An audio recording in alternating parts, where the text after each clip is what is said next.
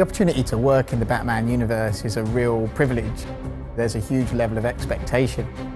You want to create something that stands up with all of this other great fiction and Batman lore that's been told over the years. It was such a great concept of Batman being victimized by all the characters. The potential for conflict was limitless. You will die. I think the stakes are much higher here. Joker has a lot less to lose. He was sick in the head before, but now his body is sick as well. I've just had a horrible thought. We could both actually die here tonight.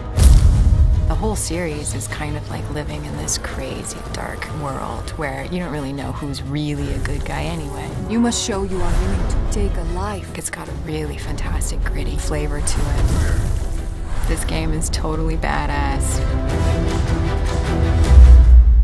Writing a story for a game is completely different, I think, to writing a story for a film. We're regularly writing hourly crescendos in our story to keep people playing, to keep them interested. And then obviously the long-term story arc, you know, Batman's poisoned, what's going to happen, he's dying, Joker's dying, where's this going? If you wanted to be cured so badly, you only had to ask. The great thing about Batman's Rogues Gallery is that everyone's a bit different, everyone's out for their own end, and all those things they're trying to achieve are slightly different. Bring out the defenders!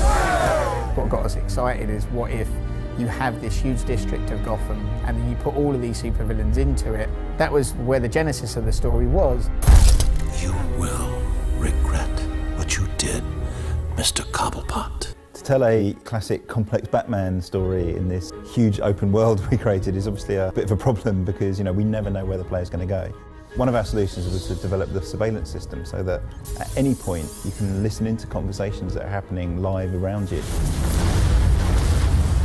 There are lots of these kind of story elements that we are constantly drip feeding you throughout the game. They're all talking about events that you have witnessed or seen or been part of. What the hell happened? Don't know. Gas leak? In a church rooftop? A gas leak? No way. We'll write a ton of stories around the main story because we want to make sure that everything's consistent. So we go in and we'll write a story about Penguin. How did he get there? What was he doing before he came to Arkham City? Where does he go after Arkham City? And we'll do that for every character.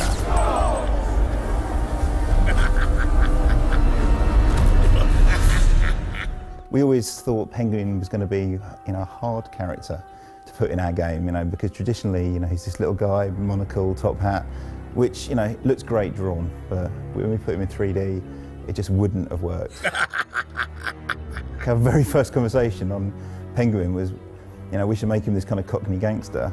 And then I think I joked we should shove a bottle in his eye for the monocle. And I don't know if it was Jim or someone from DC, it straight away went, yeah, that's awesome, let's do that. And you know, it's that kind of relationship that really helps us take these characters and push them to new places. Are you gonna be a good boy and give up nicely? You're not giving orders here anymore, Cobblepot. Anyone who's finished Arkham City will know that, you know, it doesn't end well for Harley Quinn, and you know, she's now got a bit of an axe to grind with Batman. Surprise, B-Man! With the DLC, it's enabling us to tell the story of Harley Quinn's revenge that follows shortly after the events of Arkham City. The player actually switches roles between Batman and Robin, the two kind of working cooperatively. You're late, Batman. Late, late, late. We spent so long working on the mechanics, working on how to tell stories, building the characters, you know, building this playground. We could almost be more ambitious and create a storyline that ties up loose ends and really makes sense in our universe.